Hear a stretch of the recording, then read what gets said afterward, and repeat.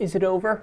I'm Storm Shield meteorologist Jason Meyers. It's no wonder that entire video is 2 minutes of swearing and being scared, because the worst weather Los Angeles usually has to deal with on a day-to-day basis is smog and maybe too much sunshine. So when the wind picks up, it's a little surprising. This was an EF0 tornado, the weakest on the enhanced Fujita scale. That means winds between 65 and 85 miles an hour. What that did to our neighborhood, yo? The entire state of California has averaged about 11 tornadoes a year. Los Angeles County does see the most tornadoes, but it pales in comparison to places like Tornado Alley. And most of those tornadoes in California are small. They're EF0s or EF1s, but they can still do some pretty significant damage or cause injuries, which is why the smartest move this guy made was this.